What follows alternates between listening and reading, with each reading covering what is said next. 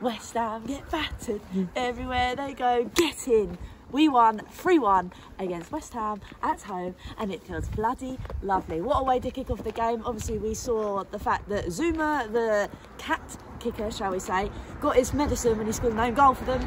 The funniest thing in the South Stand was seeing all the inflatable cats being chucked around left, right and centre. That was quite entertaining. And then straight after that, we see Sonny score another goal, which was when he fired it into the top of the net. It was class stuff. Then it got a bit bum twitching time.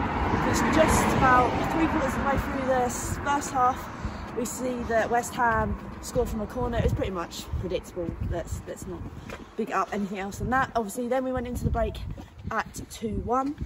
Second half kicks off, and obviously we're all on tenterhooks because, as we all know, Tottenham can't do it the easy way. But luckily for us, in the 88th minute, we see Sonny blast the ball as he gets a ball through from a touch from Harry Kane, runs in and then slots home, and then we all go mad.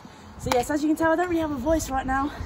I've still got to drive all the way back to Portsmouth, but I'm in high spirits. Hollie's Hotspurs live is also back tomorrow. Make sure you tune in for that. We have Ross on the panel, who is actually a club legend of the channel.